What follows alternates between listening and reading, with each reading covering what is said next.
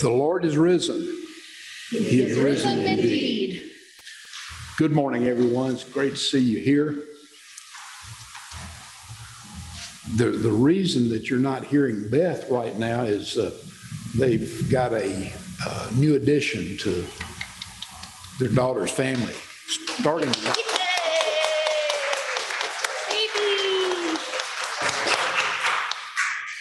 and probably according to their daughter Grace, not a moment too soon. Because everybody has. Was the baby here yet? Obviously it wasn't. Now they're about on their way. Are there announcements to be made this morning?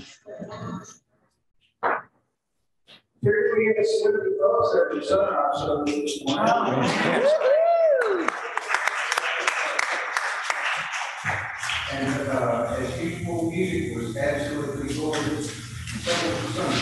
Yes. And how many years have we done that? Yeah, we Other announcements. Next to Easter Sunday, one of my favorite Sundays is the Holy Humor Sunday, which is next Sunday. And there will be another unity service at 10 o'clock, just like today. No other announcements? I think we should say thanks to Ember and all who help coordinate the breakfast at 8:30.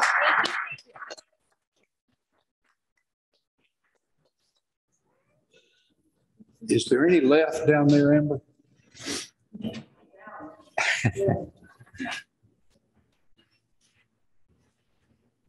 For the past 6 weeks, we focused on how, by God's grace, we can stop trying to climb ladders of perpetual achievement and even bigger success and tend the garden of love, relationship, and growing faith right around us. We've learned over and over again that this tending, cultivating, and growing deep right where we are is good enough, and God calls it good. Today, we celebrate the resurrection of our Lord Jesus Christ. Today, we celebrate the new life offered to us. The victory Christ had over death and evil, our invitation to walk in newness of life.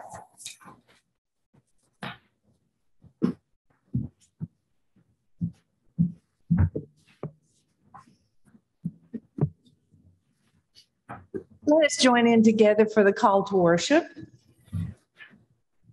Lord God, early in the morning, when the world was young, you made life in all its beauty and terror. You gave birth to all that we know. Holy is your name. Holy is your name. Early in the morning, when the world least expected it, a newborn child crying in a cradle announced that you had come among us, that you were one of us. Holy is your name. Holy is your name.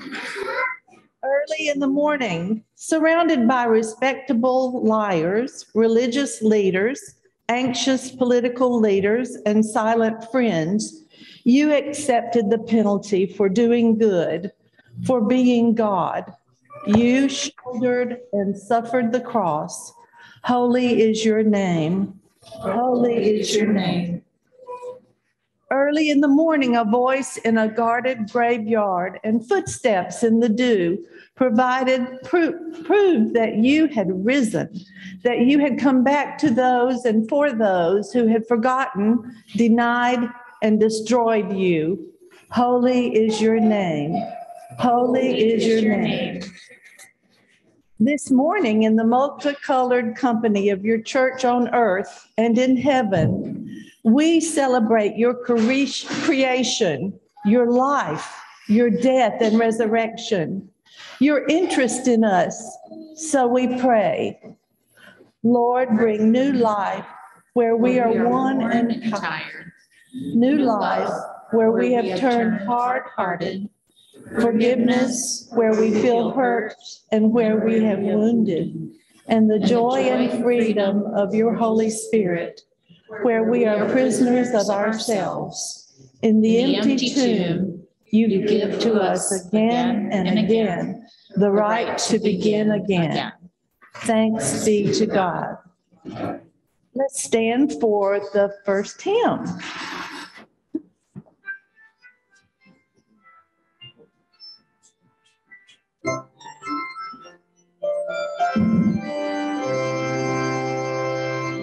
Jesus Christ is risen today. Hallelujah. Our triumphant holy day. Hallelujah.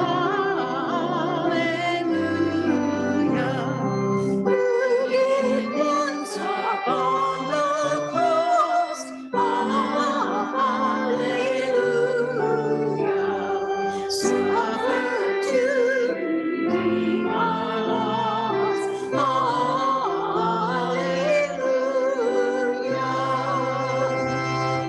Hymns of praise and let us sing. Hallelujah. Unto Christ our heavenly King. Hallelujah.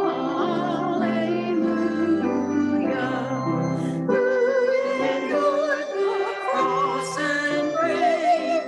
Hallelujah. Sinners to redeem and save. Hallelujah.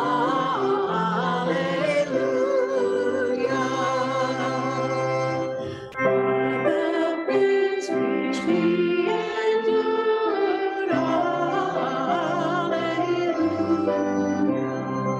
Our salvation hath procured.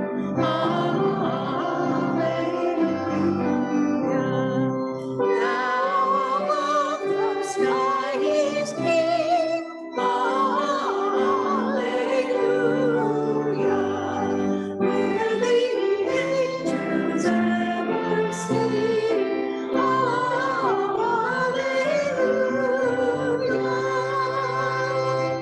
Sing we to our God above. Hallelujah. Praise eternal as God's love. Hallelujah. Praise our God, we heavenly hosts. Hallelujah. Father, Son, and Holy Ghost. Hallelujah.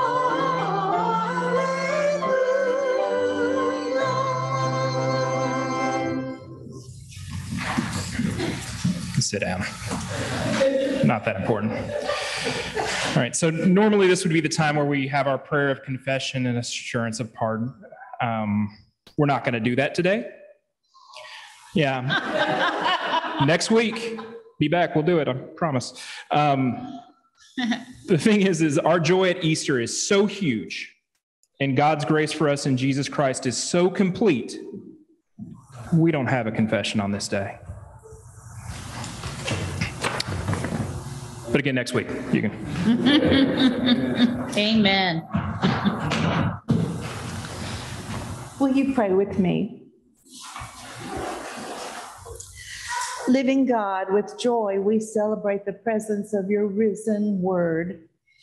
Enliven our hearts by your Holy Spirit so that we may proclaim the good news of eternal and abundant life through Jesus Christ, our risen Lord.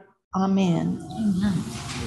The first reading today is from 1 Corinthians 15, 19 through 26. If we have a hope in Christ only in this life, then we deserve to be pitied more than anyone else. But in fact, Christ has been raised from the dead. He's the first crop of the harvest of those who have died. Since death came through a human being, the resurrection of the dead came through one too.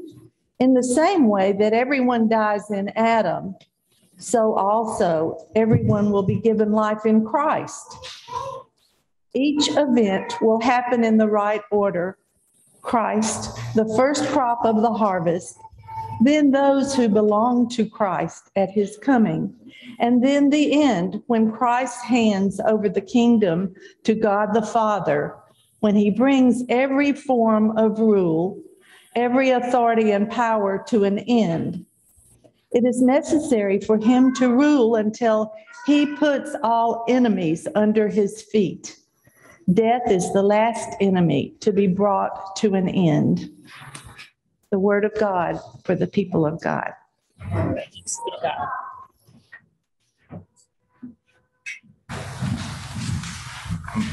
Again, Pastor Beth's not here, so it's a new challenging time as I get to lead kids' time.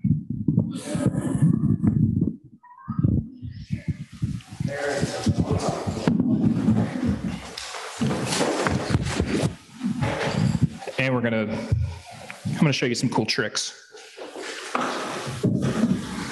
right. Yeah, we will. All right. What up, Bennett? All right, so do you guys know what today is?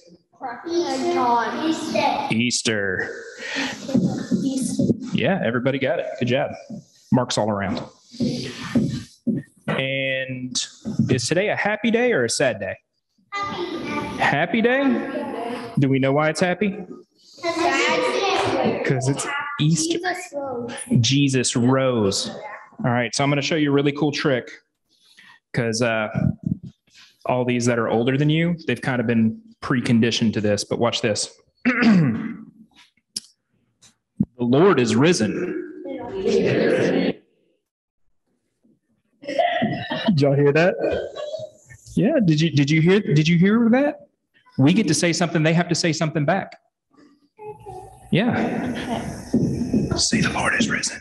The Lord is risen. It's pretty fun. Oh, we're going to have a turn because the next thing we get to do since Pastor Beth's not here is make a mess. So we have these fun eggs. You know what they are? What are they? They have confetti inside. You guys are so right. So here's what we're going to do. Everybody is going to get a chance to crack an egg, to throw it on the ground and get to say, the Lord is risen. You guys ready? Okay. All right.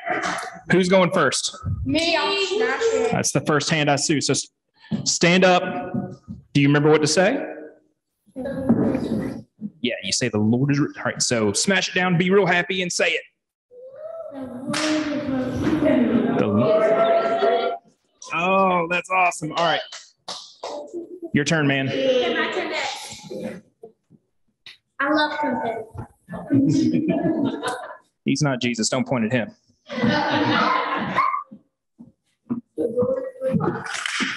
He is risen indeed. Okay. Get down on the ground, Bennett. Stand on the ground. All right. Now throw it on the ground and say, the Lord is risen. Say it. He is risen indeed. All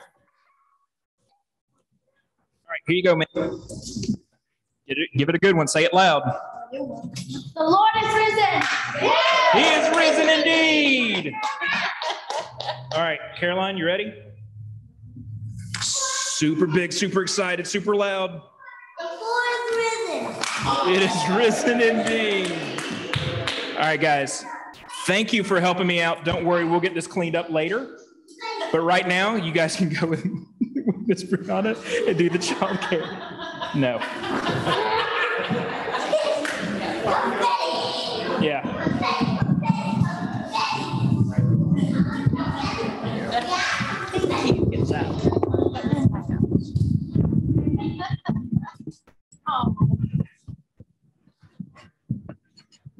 Still free. It's not.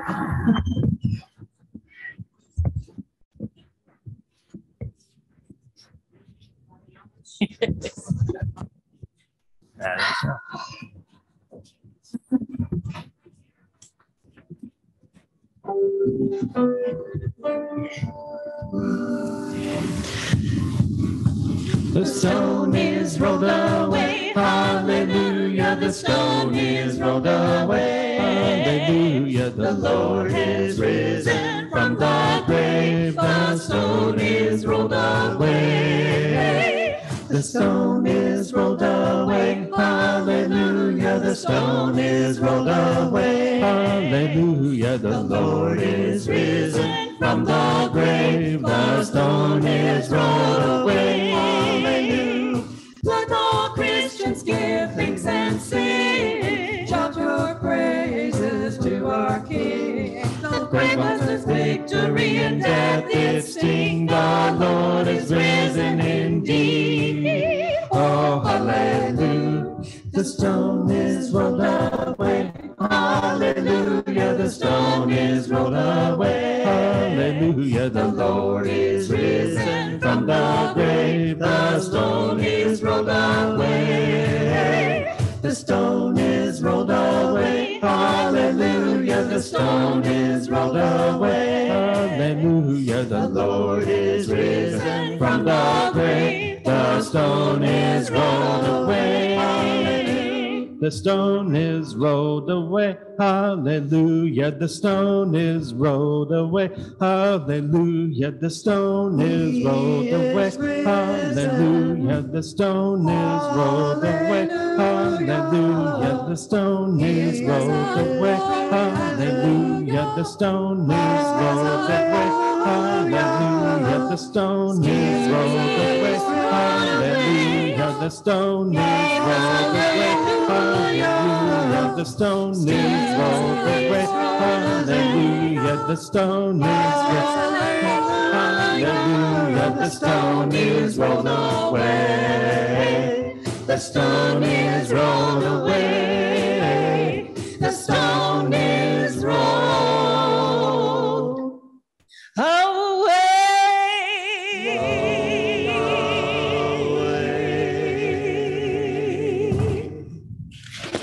Amen.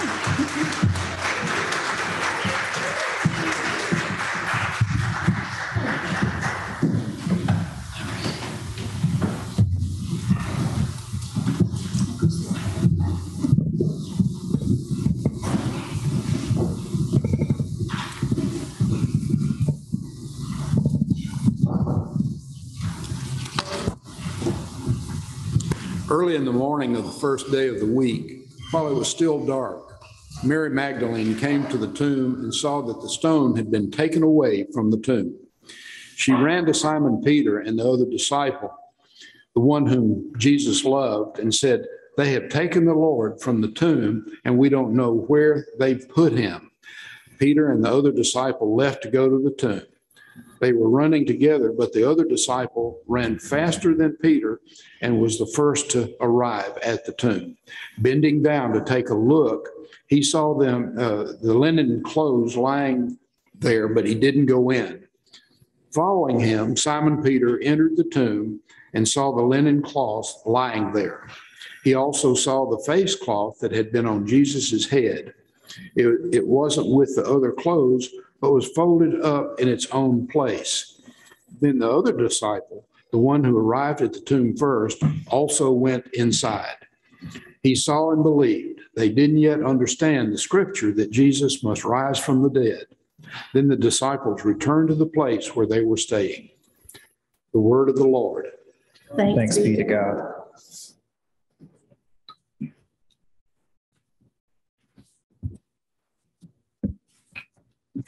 Jesus was buried in a garden. I tend to forget that with the suspense, the intensity of the resurrection, Kate Bowler, who wrote the book that we've been using this Lent, Good Enough, has a devotion called A Good Gardener, and we've adapted it to share with you this morning. There was a proud British gardener who raised snowdrops. These fragile, beautiful flowers don't bloom the first year they're planted, and sometimes not even the second year. But the gardener, a man named Steve Owen, tended one plant for 14 years before the first flower appeared on the plant. When the plant finally produced its delicate white blooms, Steve Owens shouted, "Hallelujah!" Gardening is a fundamentally hopeful thing. Gardeners are able to envision new life in the midst of despair and death. They weed and seed, mulch and prune, and sometimes they get in one flower for their work. The very act of gardening is one of hope. This is exactly the kind of hope that a woman went to a garden looking to find, not expecting to find, on that first Easter morning. Kate writes, "The sun hasn't peeked over the horizon yet. The greenish haze of the moon offers barely enough light to move about. And according to John's gospel, Mary Magdalene's awake. Grief does that to you. The day stretches into night. The moon chases the sun into day again. The circadian rhythm cannot win against the restless of an unsettled mind or a broken heart." Days before, Mary's beloved friend and teacher was murdered. The Sabbath meant burial preparation had to be left unfinished, and as soon as the clock released her, Mary made her way back to the tomb. But when she arrived, the stone had been moved. Jewish custom took seriously the first 7 days of grieving, so to strip people from enacting final acts of love would have been a cruelty to fragile mourners. Even Gentile grave robbers would have left the body behind out of respect. She takes off to find Peter and John, who confirm her fear. The body is missing, and yet the bed has been made. The pieces of cloth that swaddled him are perfectly folded in his stead. Undone by the layered grief, the men don't linger, but head home. First, they lost their teacher and friend. Now his body has been desecrated. It is too much for anyone to bear. I wonder if they try to get Mary to come along, to leave this place of death and get some sleep. The bags under her bloodshot eyes must have given away her exhaustion. But instead, she stays, posted at the last place she saw Jesus, like a soldier keeping watch. John writes in chapter 20, "Mary stood outside near the tomb crying. As she cried, she bent down to look into the tomb. She saw two angels dressed in white, seated where the body of Jesus had been, one at the head and one at the foot. The angels asked her, 'Woman, why are you crying?' She replied, 'They have taken away my Lord, and I don't know where they've put him.' As soon as she said this, she turned around and saw Jesus standing there. But she didn't know it was Jesus. And Jesus said to her, 'Woman, why are you crying? Who are you looking for?'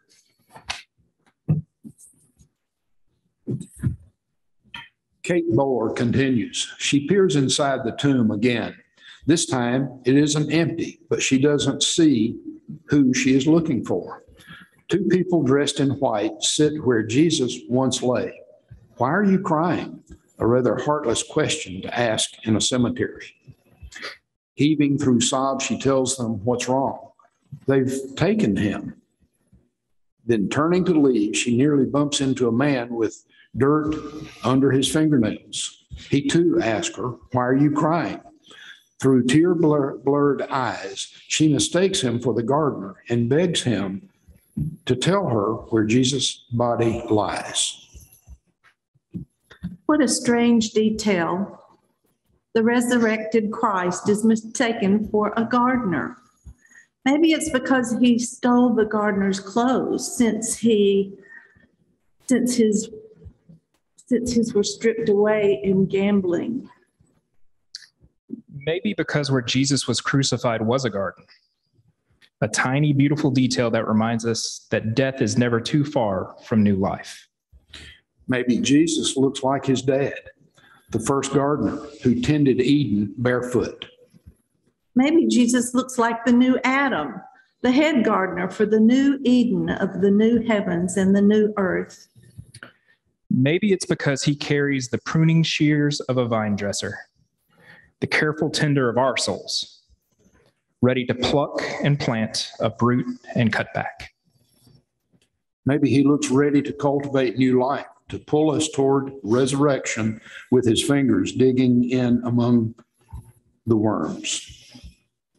Or maybe this gardener looks like he knows something about hope, hope that Mary desperately needs.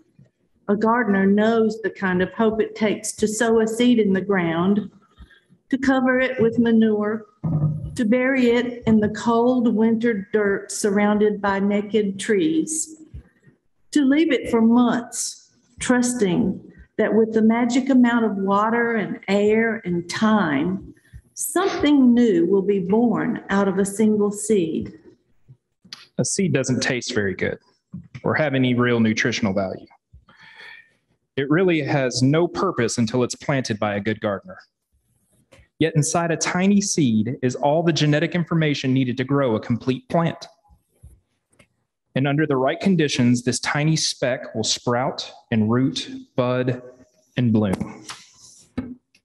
What grows might provide food, shelter, or simply awe. Sometimes a giant sequoia or a bush weighted with juicy raspberries, or a flamboyant peony. But the first step to creating life from this insignificant genetic package, you must bury it. A seed reaches its potential only when it's buried. When things look most lost, most dark, most covered, most long gone, and most hopeless, that's when the seed is undergoing the most important change. Through its death, it might produce much fruit. Seeds must be buried, but some need even more drastic circumstances to allow for new life, to burst through that thick seed coat. Some need to be exposed to almost freezing temperatures before they will germinate. Sequoia seeds germinate only when burnt. Some seeds balloon with water before they finally burst open. Some when they are kept in pitch black for a long time. Hard-shelled seeds must be scarred, cracked, manually broke open. Some need to be eaten by an animal and released. And still, others may sit dormant for several years before something mysterious triggers them to sprout. And that first burst of life that breaks through the seed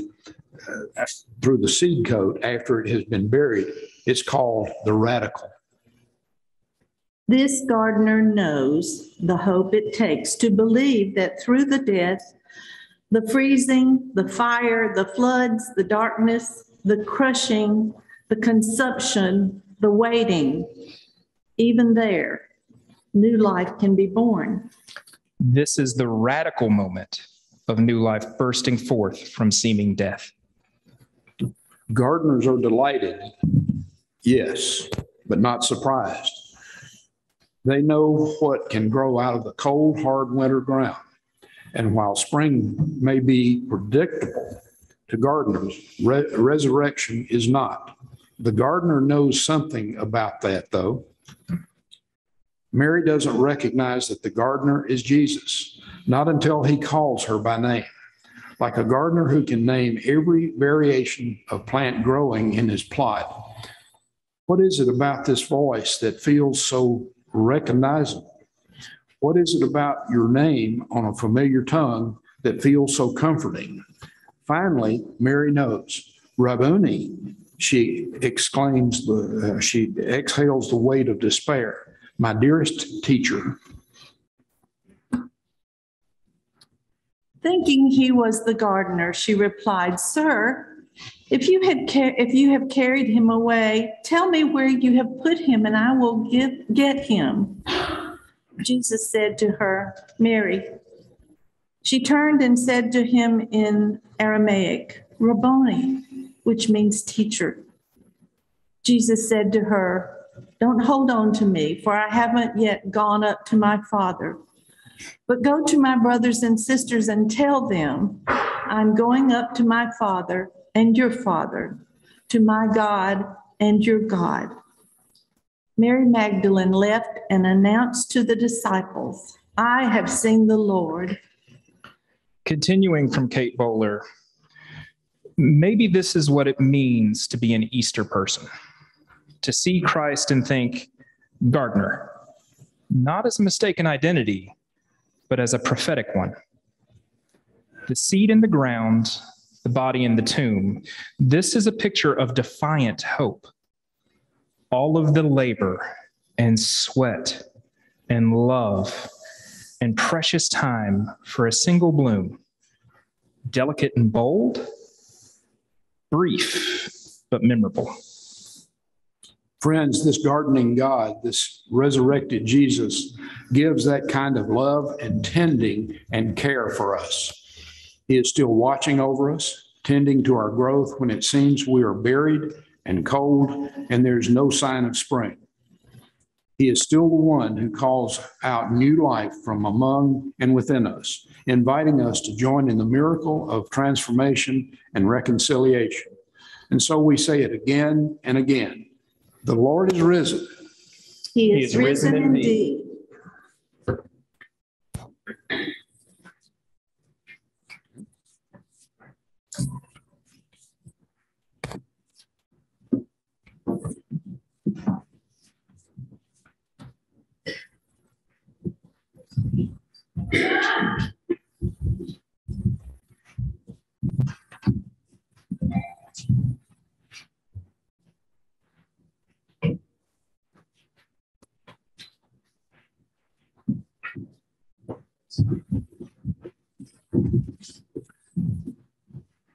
We discuss a moment for generosity.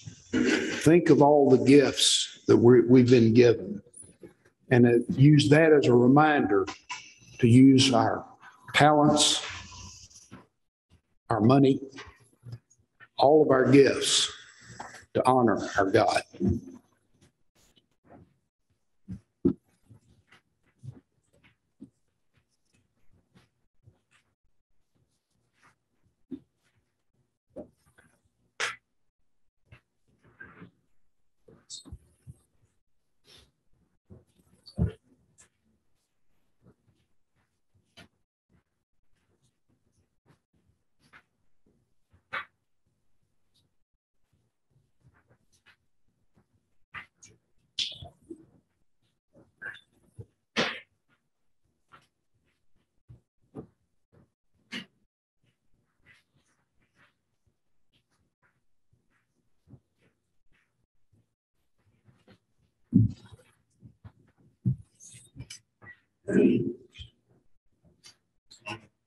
His friends shout with joy once they heard his voice again. And so we join our voices with all God's creatures, high and low, with all Jesus's friends from long ago and here and now to sing your praises.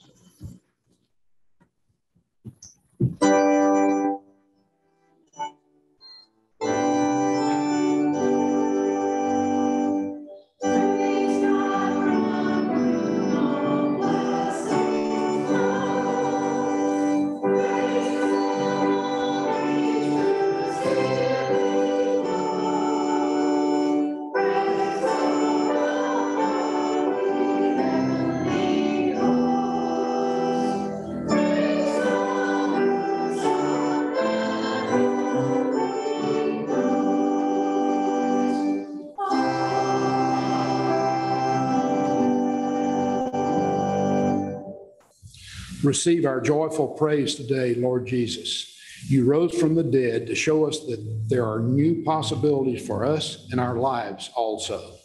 Even when we're sad or discouraged and forget your love, you don't turn away from us. You open up your arms to catch us in a hug. You invite us to share in your redeeming and reconciling work in the world. Lord Jesus, on this happy Easter day, we raise our voices to sing our joy aloud.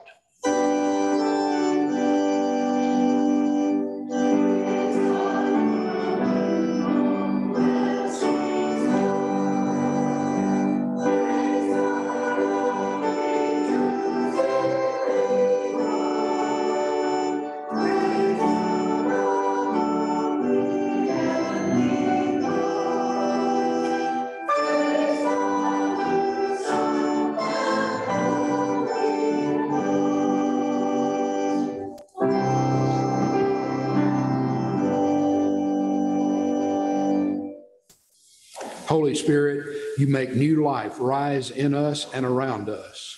Breathe upon us now and make us ever more aware of the love of Jesus Christ. Help us to trust that all things will work together for good through the power of God's love that raised Jesus our Lord from the dead. In the joy of resurrection, in the joy of new life, we lift our voices together in the prayer Jesus taught us. Our Father in heaven, Hallowed be your name. Your kingdom come, your will be done on earth as it is in heaven.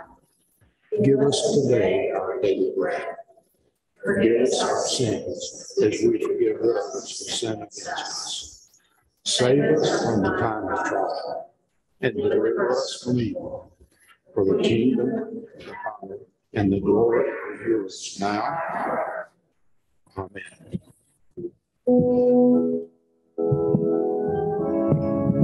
Please stand.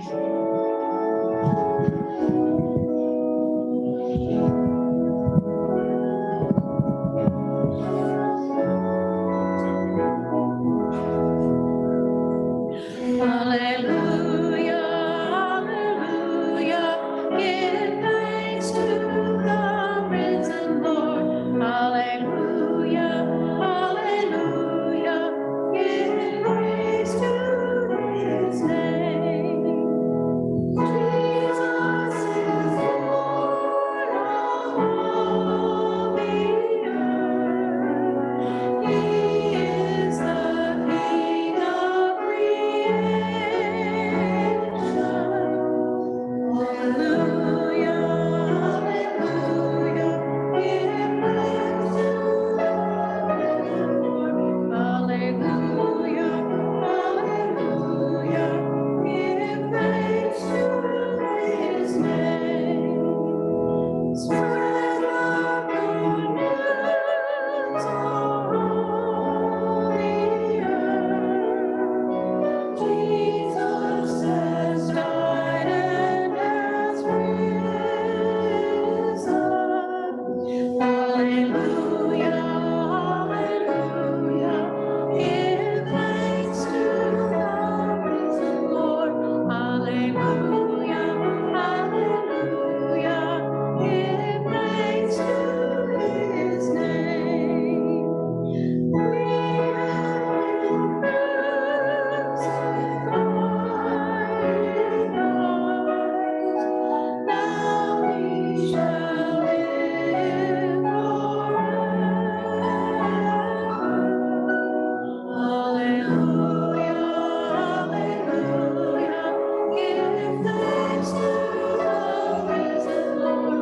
Hallelujah, hallelujah, give praise to his name. From heaven's praise the living God, joyfully sing our Savior. Hallelujah, hallelujah, give thanks to the risen Lord. Hallelujah, hallelujah, give thanks to his name. The risen Lord goes with us out into the world. Hallelujah. Hallelujah.